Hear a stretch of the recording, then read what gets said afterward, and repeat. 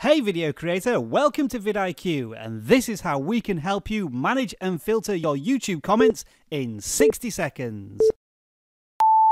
When it comes to managing comments, YouTube isn't that helpful. It just throws all of the comments onto a single page as a long list. But thanks to vidIQ's comment filtering tool found at the top of the comments page, you can search for comments of a particular nature to help you work through your backlog. So if we choose comments I haven't replied to, it will apply that filter, show a count of the filtered comments, and make it much easier to sort through outstanding replies. There are 10 different filters you can apply, with each one focusing on a very different type of comment. Say for example you need a bit of YouTube encouragement.